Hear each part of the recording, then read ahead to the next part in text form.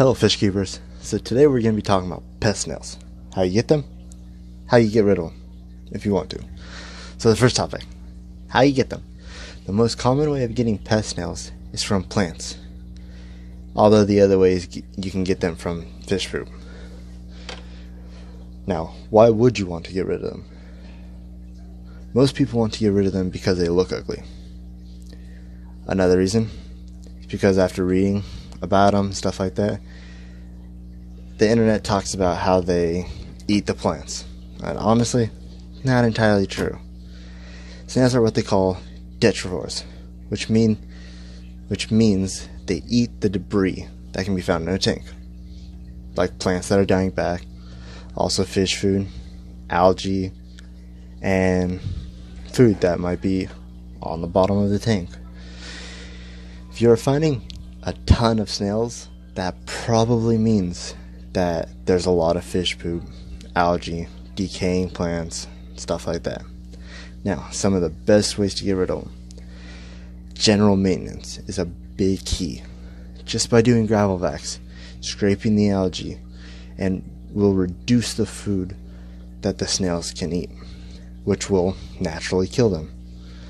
Another way to get rid of them is by getting a fish, like a dwarf chain loach, a yo-yo loach, or clown loach. But you gotta be careful with the yo-yo loach and clown loaches, because they can get pretty big. Also, another trick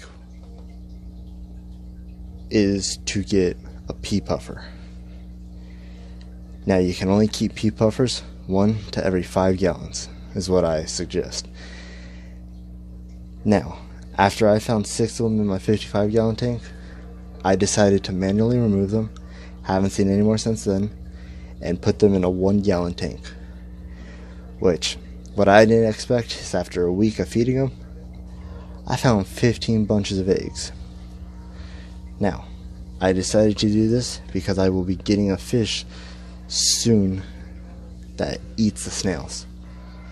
Now, little type of contest, I guess. Let's see who can guess the type of fish that I will be getting. Little heads up, only gets about an inch big. It's going in a 3-gallon fish tank.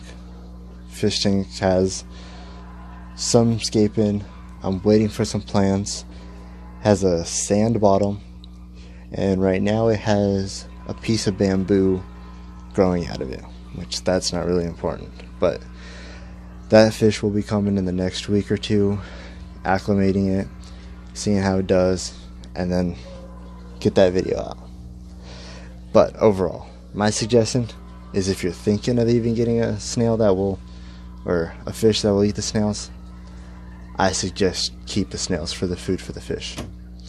Alright, don't forget to comment below your guesses, hit that subscribe button, show how much you support the channel by smashing that like button, and enjoy the rest of your day.